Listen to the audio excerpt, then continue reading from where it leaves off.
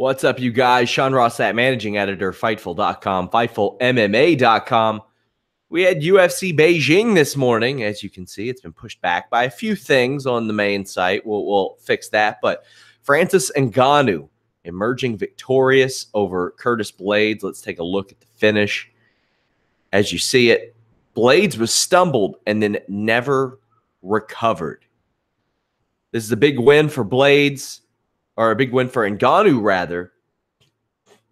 He had lost 2 fights in a row. Things weren't going too smoothly for him. Curtis Blaydes on a hot streak. Had he won this fight, he would likely be in line for a title shot. Instead, moved back a couple places in line. We do have the rumored Brock Lesnar versus Daniel Cormier fight early next year. Ngannou took home $50,000 extra for the finish. James Lynch will have his thoughts on the show tonight after Tito Ortiz and Chuck Liddell. Make sure you guys tune in. Until next time,